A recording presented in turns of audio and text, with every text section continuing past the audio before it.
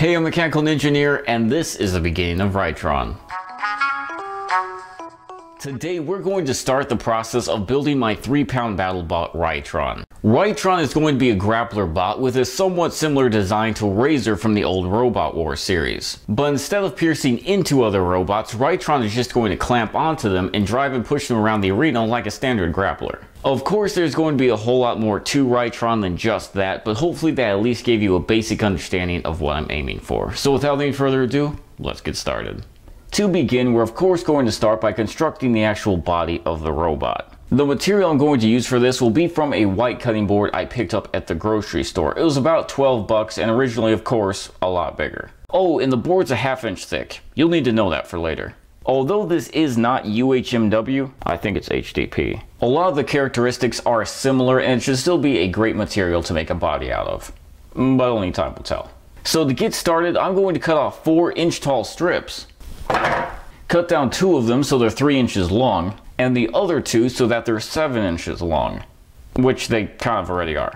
These 4 pieces will make up the main structure of the Battlebot that everything else will be built around. But before we can bolt this together, we are of course going to have to do a few things. First, we're going to have to drill 2 holes in each side for the drive motors. My drive motors, which I'll talk more about later, have a 5/8 of an inch sized head on them, which means, surprise, we're going to have to drill 5/8 of an inch sized holes. So we're going to want to drill the first 5/8 hole about a 1/2 inch from the back, and the second 3.5 inches from the back.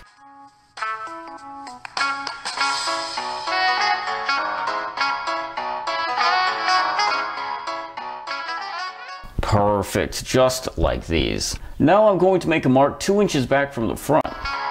Then cut an angled line from that mark to the front bottom of the side pieces. We do this of course to add a front wedge to the robot. Perfect, now with the sides drilled and cut, it is time to temporarily go back to the drive motors. As you can see, the gearbox head of the motor is 5/8 tall, but the actual motor itself is a lot narrower. And also the gearbox head is a 1/2 inch wide, which is luckily the same width as our plastic. So what I'm going to do is take the motor and slide it into the side frame, then take a small block and attach it to the frame right above and below the motor. Like so. This way the motor can only go in so far until it stops completely. So now that we have it that it won't go in too far, how do we stop it from popping back out? Well, very simply, I'm just going to take a 1 1/4 inch piece of plastic that's the same height of the side, 1 inch. Drill a hole through the very center of it, just large enough for the base of the motor shaft to fit through. Slide the piece over the motor, then bolt it in place. Now, not only is this motor very solidly mounted in place, but if we were to ever break it in battle, replacing it would be a breeze. Instead of having to open up the robot and work around everything, all we're going to have to do is unscrew the front plate, pop out the motor, and slide in a new one. Now, before we repeat that process for the other 3 drive motors, let's first take a second to actually talk about the drive motors. This is a 6-volt 1000 RPM DC motor. It is of course brushed, and as we've already stated, it has a gearbox on the head of it. When I first bought these motors, I thought since they were only 6 volts and 1000 RPM, they wouldn't have a lot of torque to them, but they actually seem to have a healthy amount. So now that you have a basic rundown on the drive motors, let's go ahead and repeat the process and build the other housings.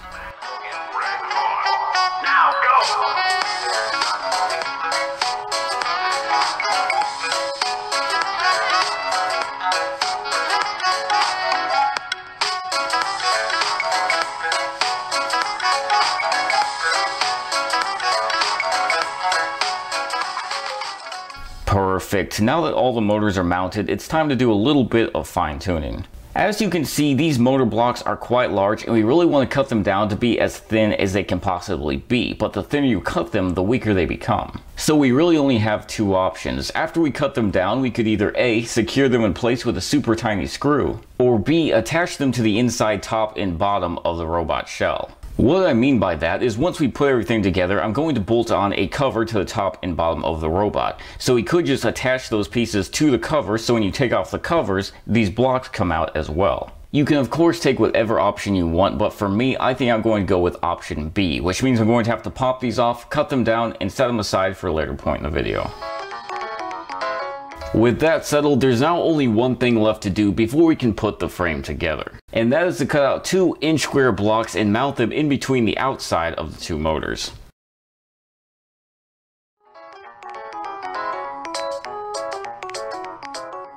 We do this so that when the robot's finished, we can bolt a plate onto them to help protect the wheels. As you can see, it is a pretty narrow gap. We may need to add a spacer to the protector plate, but it really doesn't matter now that we have something to bolt into.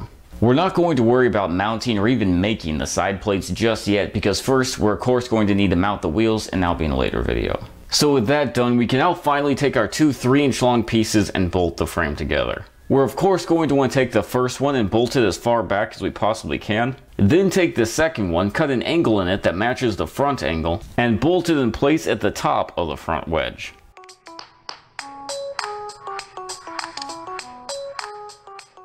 Just like this. Now we're going to want to cut out and bolt on the top and bottom covers. For the bottom, I'm going to use this super thin cutting board I picked up at Walmart for 88 cents. It's made from pretty much the same material as the rest of the frame, and since it's only 1/8 of an inch thick, it should be perfect. And for the top cover, I'm just going to use 1/8 of an inch thick piece of Lexan. And now of course we're going to want to bolt these onto the frame, but before we do, I'm going to mark out and attach our motor blocks to the top and bottom covers like we talked about earlier.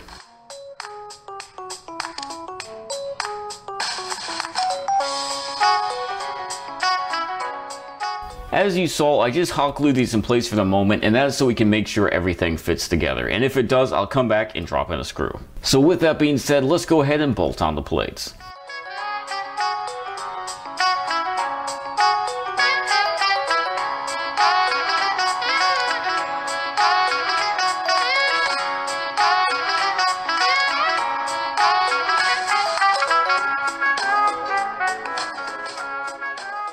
There we go, that's starting to look really cool. But now time for the grand reveal. How much does this thing actually weigh? Well, right now with the drive motors in it, it weighs in at 331 grams, which is really good because a pound is 453.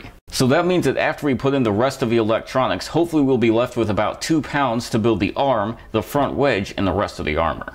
And that is actually where I'm going to end part 1, but be sure to stick around because part 2 is coming soon. Actually, depending on when you're watching this, it may already be out, so check the description. But hey, thank you so much for you guys watching. I hope you did enjoy this video, and if you did, please feel free to hit the thumbs up and subscribe. And Lord willing, I'll see you next time.